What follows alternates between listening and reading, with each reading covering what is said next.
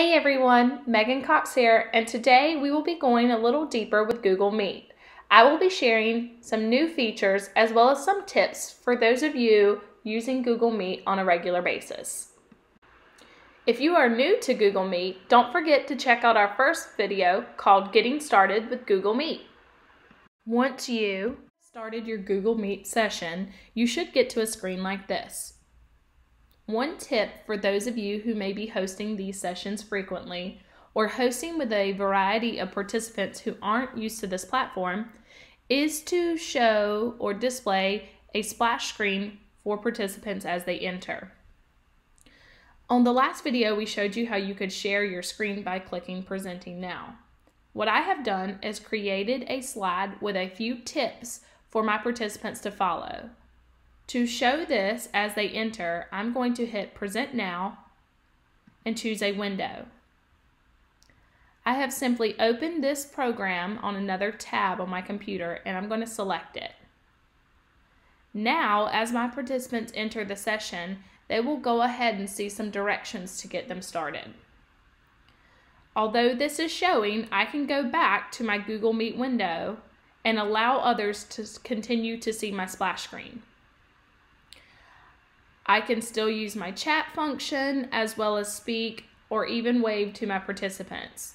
Please note you will see a window for myself, the presenter, and a window for what I am presenting. Participants will be able to see that as they enter or toggle back and forth through the People tab. Another great function is using the captions. Again, we explored this feature in our first video. However, a function we did not show you is the ability to translate your captions. Now that I have turned this feature on, you will begin to see the captions appearing at the bottom. By doing a simple right click, I can choose to translate. Please note, yours may say translate to English the very first time you do that. Once you choose it, a pop-up window will generate, and you can choose more languages.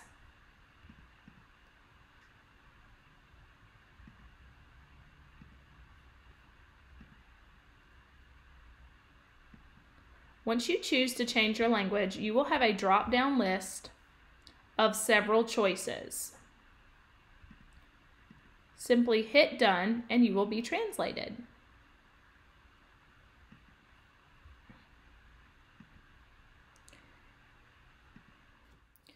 One other tip that I want to share with you guys today is the ability to record your meeting. This is a recent addition to Google Meets, and you can access it by clicking the three little dots in the bottom right-hand corner and choosing to record meeting. Once you do this, you will be prompted to ask for consent. From there, your recording will start soon, and once it's ready, it will generate with a red recording dot in the top left-hand corner. This lets you know that you are ready to present, share, and speak. Once you have completed your session and you are ready to stop recording, you also go back to the three dots and choose Stop Recording. Please note that it is prompting you that this video will automatically be created, saved, and uploaded to the Google Drive folder of the person presenting. Simply hit Stop Recording. Depending on the length of your video, you will get an email and an uploaded video in a short amount of time. One thing to note is this email will be sent directly to the Google email account you are logged in with. If you do not check in to your Google email often, you may want to set that up for forwarding.